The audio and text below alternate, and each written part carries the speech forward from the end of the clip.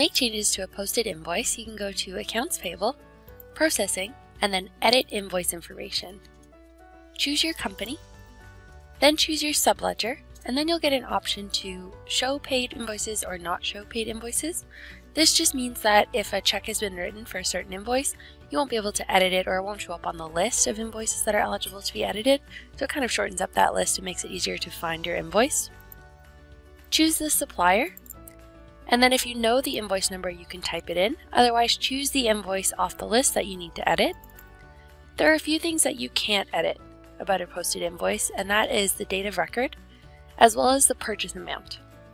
The things that you can edit are the invoice number, the invoice date, the due date, the PO number, and also you can make a partial payment towards an invoice.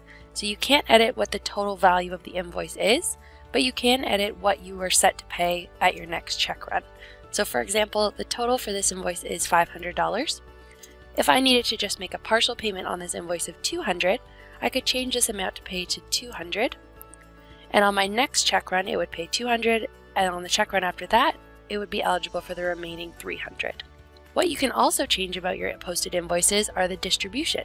So if you chose the wrong expense account, or maybe need to distribute it to a different department, what you can do is click on Edit Distribution. It will show you what the distribution is currently. So this invoice is currently going to account 5500.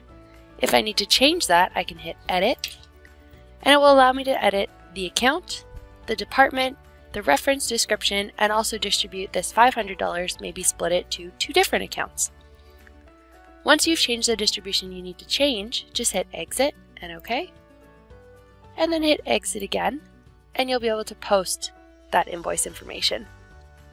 What you can also do is change a posted invoice number. So if you go to Accounts Payable, Processing, and then change posted invoice number, choose your company, then your subledger, and your supplier, and then off the list choose the invoice that you need to change, and you can key in a brand new invoice number down below. So if maybe this invoice number was miskeyed, or you need to re-enter it with a letter designating it from a different invoice, you can key in your brand new invoice number and then hit OK to save it.